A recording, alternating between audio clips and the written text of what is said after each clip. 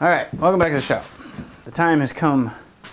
We have a bender and we have our fret wire out here. We are ready to do the bending. So I'm pretty sure I have this already set for the 12-inch radius. Should just be a simple matter of running it through. How'd that do? Almost perfect. I can deal with that. I'm going to run it through once more. That should finish that bend off pretty well. Just like that. Yeah. Okay, I'm going to bend two of these, and I had some left over from the 335. So I'm going to bend just two, and any extras that I require. I may not need any extra. I have that, so. And we'll just, there we go. All that for that. Let's get this wire installed, shall we? Okay, it is time to begin the fret sizing, which is always fun. So I have one from a previous little offcut bit that actually I'll just find the one that fits. Probably the 12th, 13th, maybe we can go 14. Yeah, we can go 14. Maybe 15. I think 15 would be fine, but I'll do 14 to make sure there's enough tang there. Yeah. Yeah, if I do it right, I can get it that way with the 15. Okay, so there's that. So I'm going to take the two full ones here and start with those. And there's always this little flat bit where the radiusing, the bender did not get. So I'm going to clip that off. That's hard to do. I don't have a very strong grip, apparently. Okay, so what you do is you start with the long ones first, because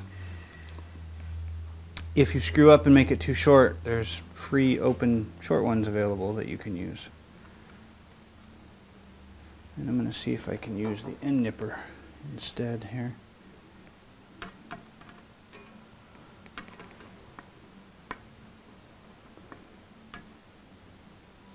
Not sure how long or how strong of a grip I will need to do that, but I put my nick in it. I know that's too much. That's too hard to. Just try to hang on to it well enough to do a nice snick. That does not want to cut. Okay, well, we got one.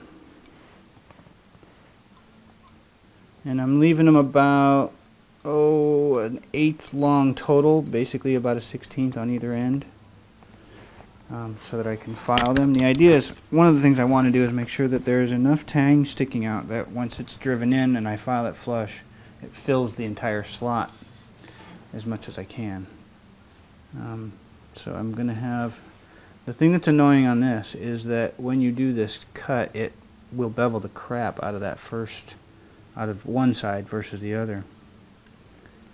So if I just hold it in there, take this and stick it right up against it with a little bit of room, and just grip it. I need to use some bigger cutters because I have no leverage with those little guys, and I have very little grip because I'm not a very strong man. So let's make sure that one stays where it goes.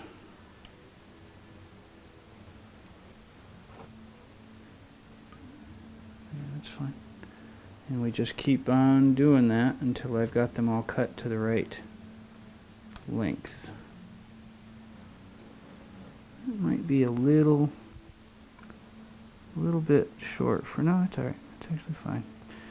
Okay. Yeah, I'm gonna grab some larger ones, and because that's just really tough to grip. So I'm gonna grab some bigger ones, and we're gonna go after this.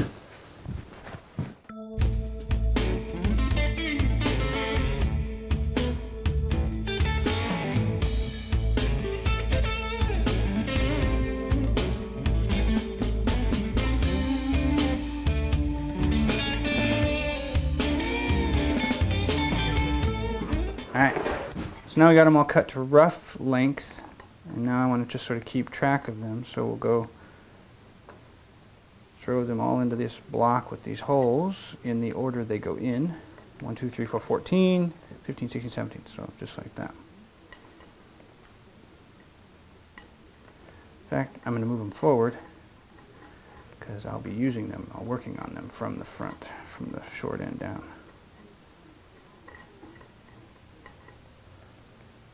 Like so, and I'm going to move this one so that I don't confuse it for a good one.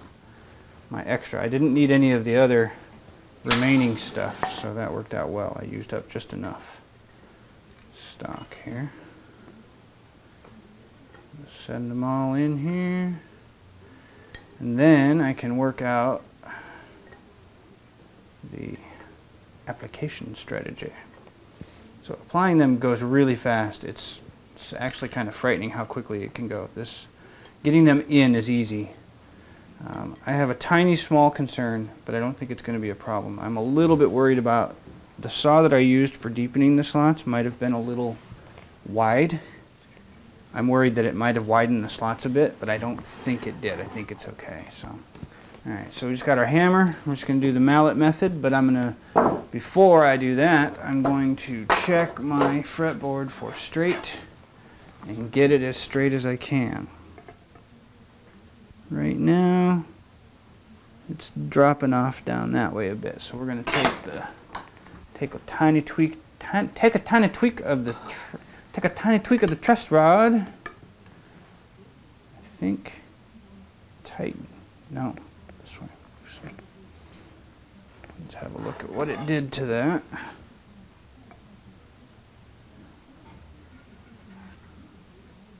It's pretty good. Right to that point. I'm going to have drop off there no matter what, I think. Let's get a little bit more. So we get, yeah, we're starting to get a little bit of a bow there, but that's okay. I'm going to call that pretty good for the moment. And then we'll start popping them in there. Okay, so that's pretty straight. Any more polishing I want to do before we call this thing done? I'm going to grab my micro mesh pads here real quick and just, because this is going to be the easiest chance to do this rather than later. So I'm going to start back at 8,000. I'm literally just going to give it a quick once pass here. Okay. Now we can call that ready for frets. There's no more stalling. Alright, so I'm going to get positioned. I'm going to work out my best position here. Yeah, I think I might like it like that for the moment. We'll see. And we'll get ready to do it. Alright, there's no more stalling available. We are fretting this damn thing now. So I've done this in the previous video too, the 335 video, where I've just demonstrated this. So what we take is the first fret, and it's radiused slightly tighter than the actual radius so that I can tip it down. So I take the hammer. I think I've got a pretty, yeah, that's a reasonably robust face. That's the one I fretted with before. And it goes, and I tap the ends in, and I tap this end in. Now I can tap in the middle, and that helps spread the tang sideways. And that seats everything nicely. I need to press it a little harder in the middle here. I think I want a harder surface this time. Yeah, I think that surface, try the red, might just be too squishy. Now I'm going to swap this out for a slightly harder mallet head because I don't want it giving, and it seats nicely. It's just got to seat harder. So anyway, that is fret 1 is in place basically. We got ourselves a slightly harder head on this end of the mallet here. Just tap it in better.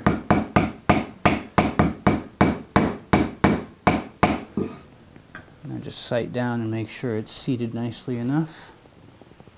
Looks good. And it does appear my slots are slightly deeper than they needed to be, but that's all right.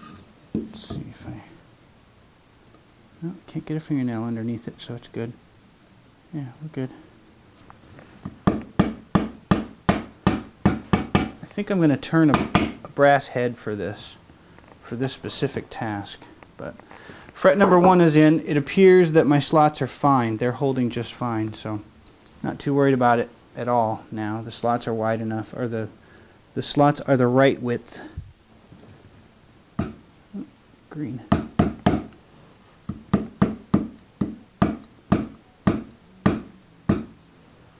let's try to get one side in good. Get the other side in good. Center.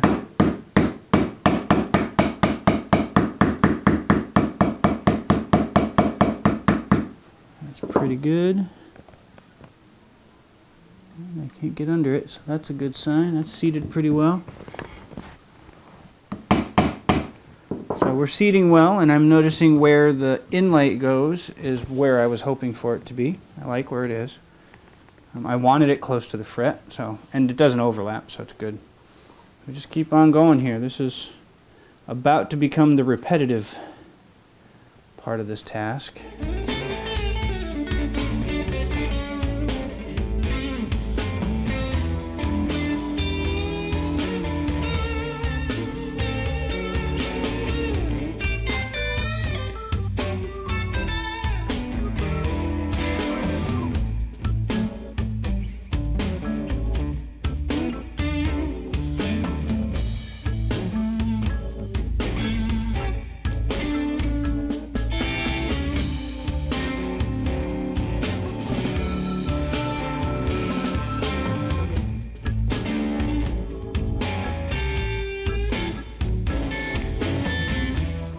Alright, so the frets are in, which is great. One thing I want to double check, so once the frets go in, they tend to push stuff out and that sort of warps. So I have a feeling, I'm going to check the fretboard only for straightness first. I want the fretboard straight before I get the frets straight, because otherwise you take off more of the fret than you really need to. So I don't have a notched straight edge, so I don't have a fancy dancy way to check it for straight. So I have this little solution. I have these parallels, because I have machining tools too, metalworking tools. So these parallels, they're all exactly the same thickness. And they're skinny enough that I can fit one right over the 14th fret area, and then I can fit one down here on this end, and then a third one that is the exact same thickness can come somewhere in the middle. If the fretboard is straight, I'll have contact on all 3 points. If it's not, we'll see what happens. So I'm just going to drop down here and have a peek. With my straight edge, I am expecting a belly in the middle. I got no belly. Wow. Okay, so things did not expand, which is great. I'm fine with that. I'm actually getting full contact on all 3. So as far as I can tell, as far as I can measure, my fretboard is as straight as I can get it. So that's good. That means all I really have to do is flatten the tops of the frets after I cut the ends off. I'm going to take care of the ends first because those are little jabby bastards and they hurt. So we'll get set up in the vise and we'll get these things filed straight. Filed flush, I should say. Alright, so I'm not going to flatten the tops until it's mounted, because when the fretboard is put on, it's going to move a little bit over here, and there's no point flattening this whole thing out and putting in a drop off, then putting it in and then having that lift. So I'm going to get it mounted, but what I can do is get these really sharp, dangerous edges taken care of. And I've just got 80 grit on a block. I could use a file just as well, but 80 grit on a block works well as well. And we'll just get rid of these things here.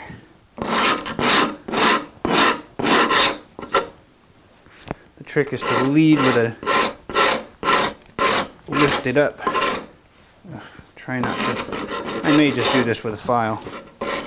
Maybe the sandpaper was a bad idea. Forget that. We're going to get a stinking file. Hang on a second. Let's go with my fast file here. So we just, as long as we're spanning more than one, this will go rapidly. Yes, there are little jigs you can use that will file this to a specific angle and all sorts of stuff, and they are useful, and I will get to them, but not yet. First, I'm just getting all the waste off. I'm checking each end to make sure that it's fully seated as well while I'm at it.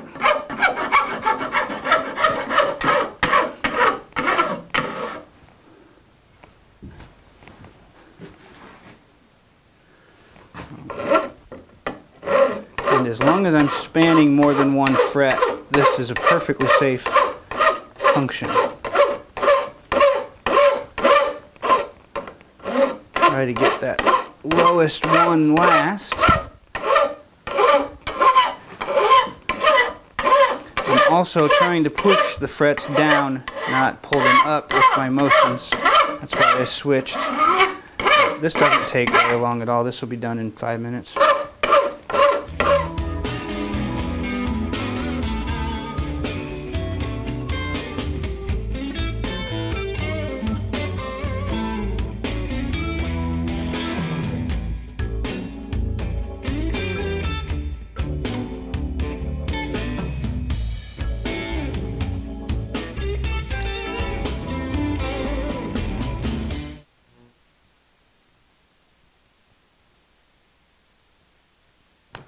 Sorry, the 45-degree angle file, everything's flush on the sides. Now we're just getting things beveled on the ends, and it just bevels the ends of the fret about a 45-degree angle, and it doesn't take but a couple of passes for each one, and you stop before you hit wood, just before you hit wood.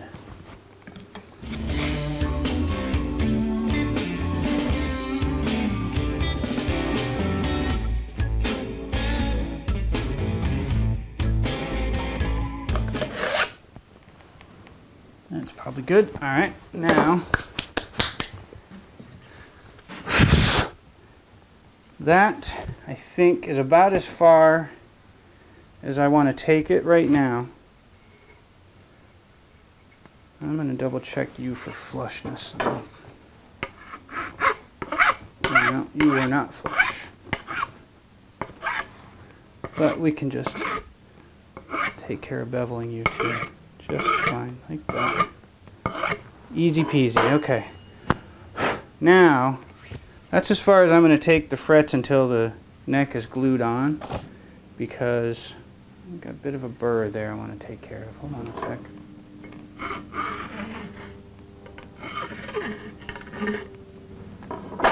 There we go.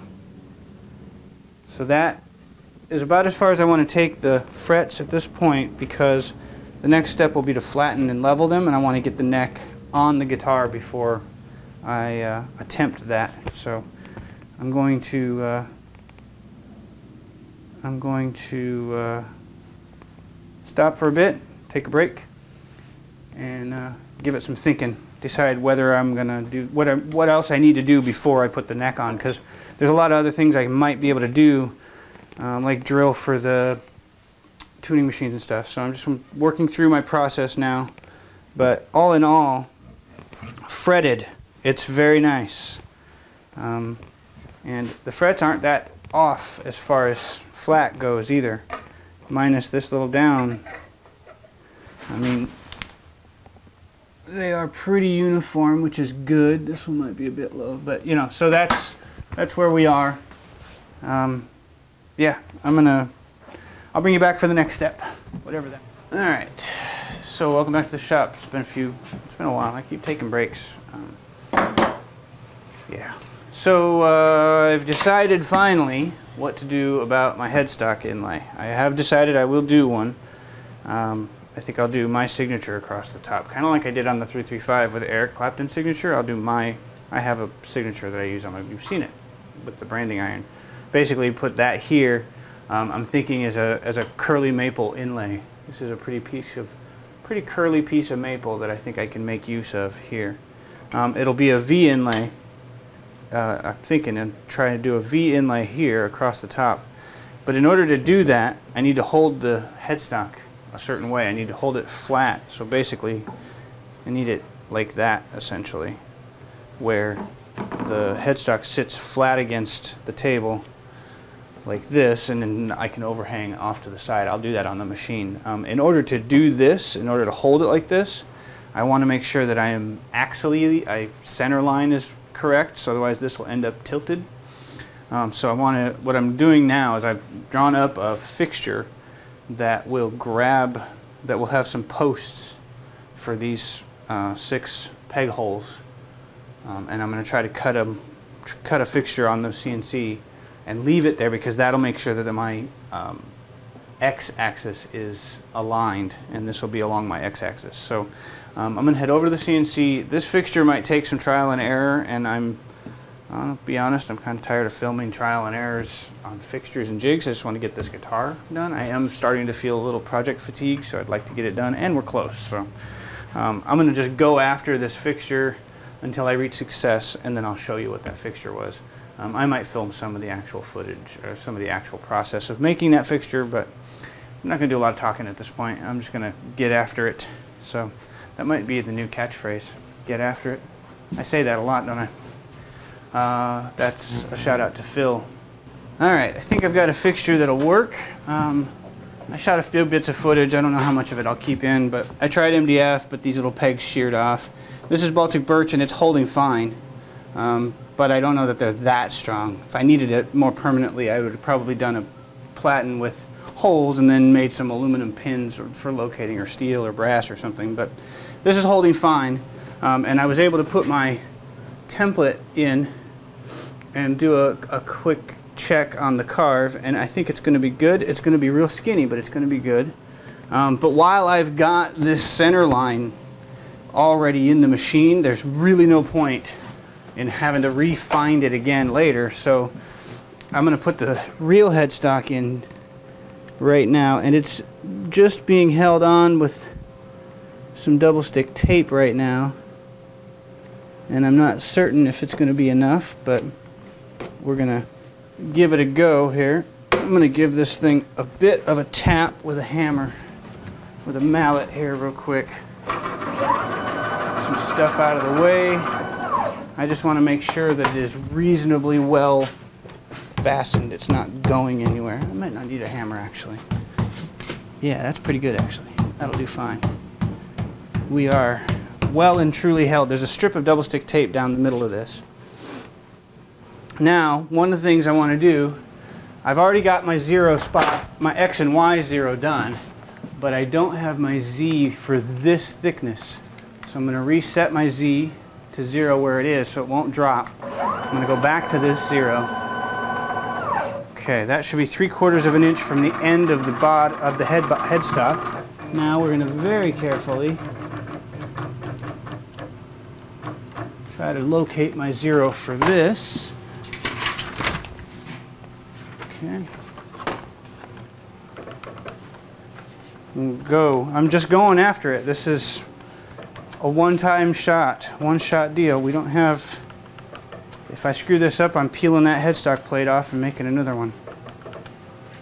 Still got some room yet here. Getting closer. Getting there. And we'll just get it zeroed here. Oop, too far. Still too far. Go 1, 2. Yeah, it's close there. There we go. And then we can say 1, 2, 3. And call that the Z0. And now I'm just going to run this. It literally takes like a minute to run. Or 2, maybe. And no dust collection. The double stick tape's holding it. As long as it doesn't peel up, we're going to be fine. And it shouldn't, because the locating pins are keeping that from happening. Yeah, that's fine. Yeah, that's not going anywhere. That's good. Okay. So we're going to call it good, and we're going to run it. So here goes.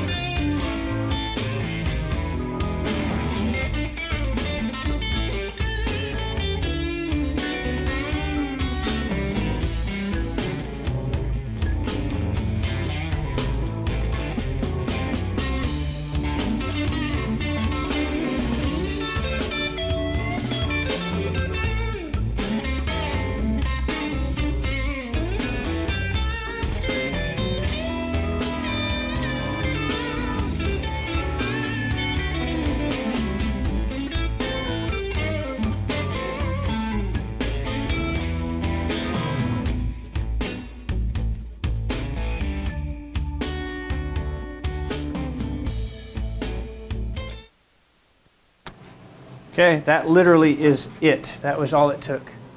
Like 30 seconds, maybe a minute. 28 seconds. Alright, so now I can peel this off of there carefully. And I'll show you what we ended up with. See, this was worked out beautiful. That's the last, that fixture lasted exactly long enough. There's one of the pieces. The pegs, the locating pins fell off or came apart. So that is exactly enough. So there's our carving. Now we can work on the inlay bit independent, and I don't have to worry about losing my zero now. So I'm going to try that next. I'll bring you back. Alright, so our test, this will be really tough to see, but I glued in my test piece. Oh, it's not so bad. So that's a bit of, actually that's a walnut sapwood into MDF, which is not a great test, but it's a sufficient test. It let me know that I got my depths good. It took a little bit of trial and error. This is like the second or third try on the inlay bit, but actually no, it's the first inlay try. Oh no, that's the first. That is the second try on the inlay. Anyways, so that's the trial, and I've got this in the curly maple. I'm sorry I didn't film that. I should have. But this is the negative that I'm going to use into the headstock. So this should work over here. So I'm just going to wander my way around the bench and double check the fit here real fast. It should be fine because it's the same cut as the last one. Yep, the fit is good. And it sits a little bit proud, which is great. That tells me I'm going to have decent fill, hopefully. Hopefully. And I'm not sure how much of the curl is going to show through, but my fingers are crossed, so we'll see. So I'm going to take a little glue. I'm going to get myself some clamping ready as well. A little glue, a little brush, and a couple of good-sized skookum clampers. And we are set to make a mess of this. A little bit of the glue. Yeah, we're either gonna mess up our headstock right now or make it beautiful. One of the two. It's pretty much how it always goes, I think. You're either going to mess it up or make it beautiful. It's the only other option is not to try, and you gotta try. Right? I think so. Says the guy who took 3 weeks to get to this point. Okay, making sure that I've sufficiently coated every surface beautifully. And I'm going to set that here. I've got a caul. It'll work beautiful. That will work well. And I got to turn it so that got to keep my fingers off the, so I've got glue all over them. Try not to smudge too much here. There we go. That's working. Okay. Now I'm going to put this in the parrot vise over here. I'm going to run over here and vise this so that I can get the clamps on the way I want them. I'm going to move you guys so you can have a view here. Okay, so we're just clamped up in the parrot vise. Got me a small caul that I can use to apply some pressure with. Should I put a caul underneath? Might as well. It won't hurt to do so. Yeah, do that. Okay, let's get like that. I'm going to try my best to get two on here, but I'm going to clamp one fairly lightly just to hold all this crud in place. And I can take the second one, come at it from this way. Really gronker.